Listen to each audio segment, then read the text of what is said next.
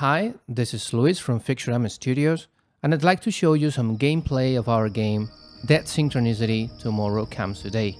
Dead Synchronicity Tomorrow Comes Today is a point-and-click graphic adventure featuring a really easy-to-use, intuitive interface. Let's see how it is.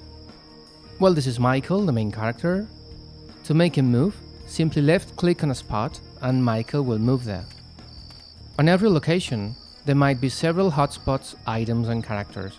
Every time you place the pointer over one of them, you will see one or more icons appear next to the pointer, as well as the hotspot's name. The icon on the right indicates the action Michael will perform when you right-click. Usually, the right icon is an eye, which indicates Michael will examine the item. However, there are several options for the left-click icon. For instance, it might be a hand, which means Michael will take or use that item. As you can see, Michael just picked the empty cans, so now the cans have become an object in the inventory. Yes, Michael suffers from Diogenes syndrome, as every other point-and-click main character, but we'll go back to that later. When you place the pointer over a character, the left-click icon is usually a mouth, which indicates you can talk to that character. Let's talk with these kind-looking guards. Did you see that close-up zoom? Every conversation in Dead Synchronicity Tomorrow Comes Today will feature this effect, which we consider a dynamic and cinematographic twist to conversations in graphic adventures. It is what we call dynamic close-up dialogue.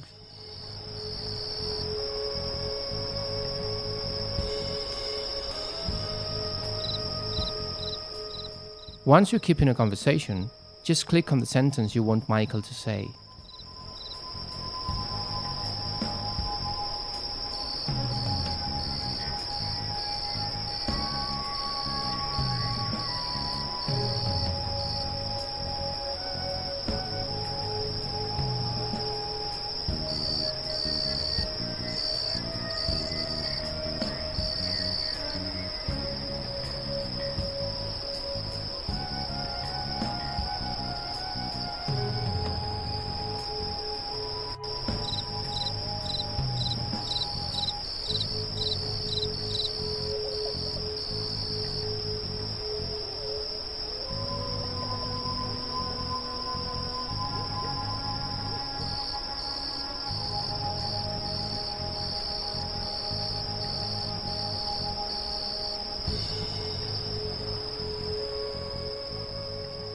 And once the conversation is finished, another zoom back will restore the usual wide view.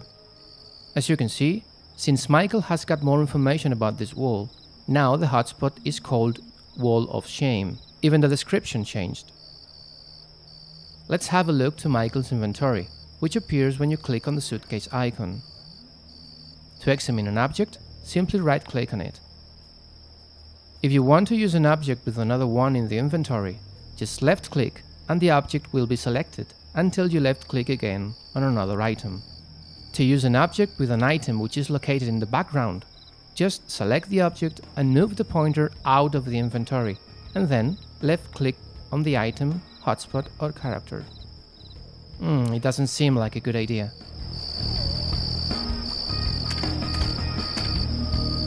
When you place the pointer over an exit, the pointer will move to indicate you can leave the location that way.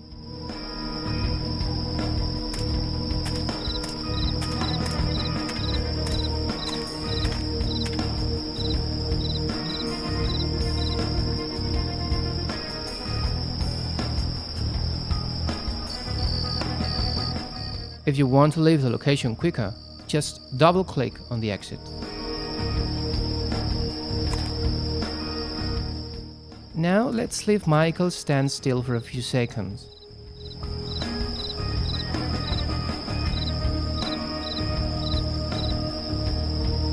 Hey, what's that? Did you understand what happened? Well, neither does Michael, but we can tell you that phenomenon is related to the plot, and it's what we call DS backgrounds. Maybe in future installments, Michael will take advantage of these distortions. Okay, I know you want Michael to leave the camp. Let's try.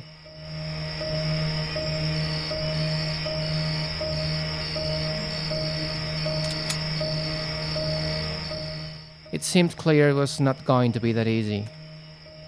And well, that's a brief introduction to Dead Synchronicity Tomorrow Comes Today gameplay. Thanks for watching, and remember to stay tuned for our Kickstarter campaign, which will start mid-March. Help us fund Dead Synchronicity Tomorrow Comes Today, so that Michael can avoid the impending moment of Dead Synchronicity, because otherwise, what will you do when time dissolves itself?